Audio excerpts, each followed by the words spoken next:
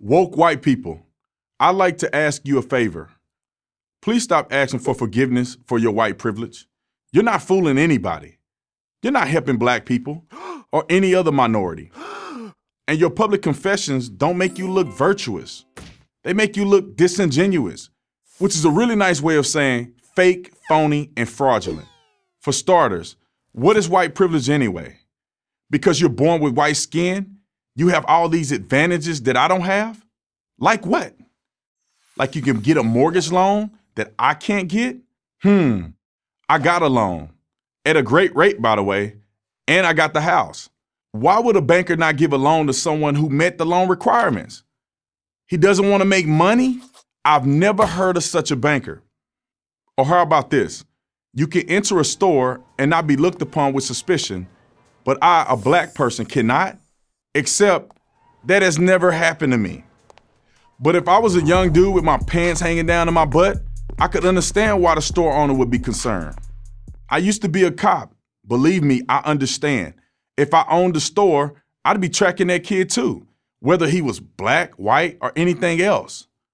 Or what if I had a store that had a history of being shoplifted by young black women, and a young black woman with a bad attitude walked in? Would I be suspicious? Yeah, I would. Who wouldn't? I call that common sense, not bigotry. But there's another way of looking at this. In many ways, in today's America, blacks have more privilege than whites. It's been my experience that whites bent over backwards to give blacks every possible advantage. If two people are equally qualified for a job, the black person will usually get it. Big companies and prestigious universities fall all over one another trying to sign up talented black people.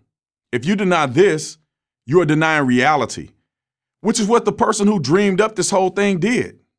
A professor of women's studies at Wellesley College by the name of Peggy McIntosh.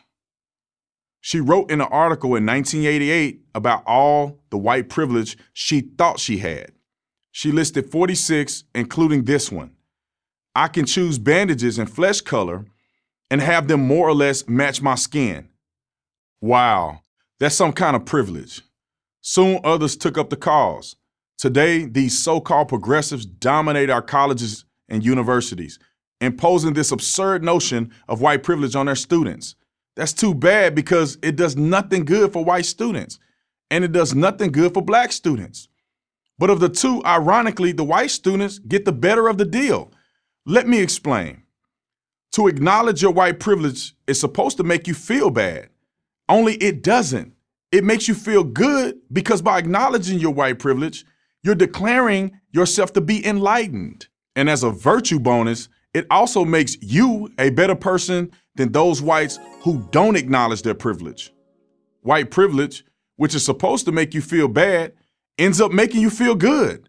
Meanwhile, the real damage is to blacks. What makes whites feel good makes blacks angry. More than 50 years after the civil rights movement, the message is, you're still oppressed. How can this not create a victim mentality? And anyone of any color who sees himself as a victim gets angry. Now, I wouldn't deny for a second that there are privileges in life. They're all over the place. There's two-parent family privilege. That's huge. There's being lucky to be born in America privilege. There's good gene privilege. But white privilege? Doesn't it depend on the person? Let's take this for example. A black lawyer and his wife have a baby, and a meth addict, single white woman has a baby. Which kid has privilege?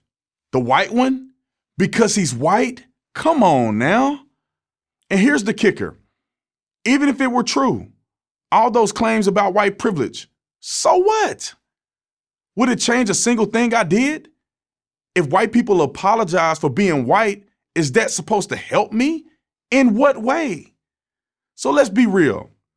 White privilege is an attempt by the left to divide Americans by race. It's all theory and all nonsense. If you want to fall for it, go ahead. It's a free country. But don't try to sell it to me. I'm an American who deal with my fellow Americans one-on-one. Try it. It works. I'm Brandon Tatum for Prager University. Thank you for watching this video. To keep PragerU videos free, please consider making a tax-deductible donation.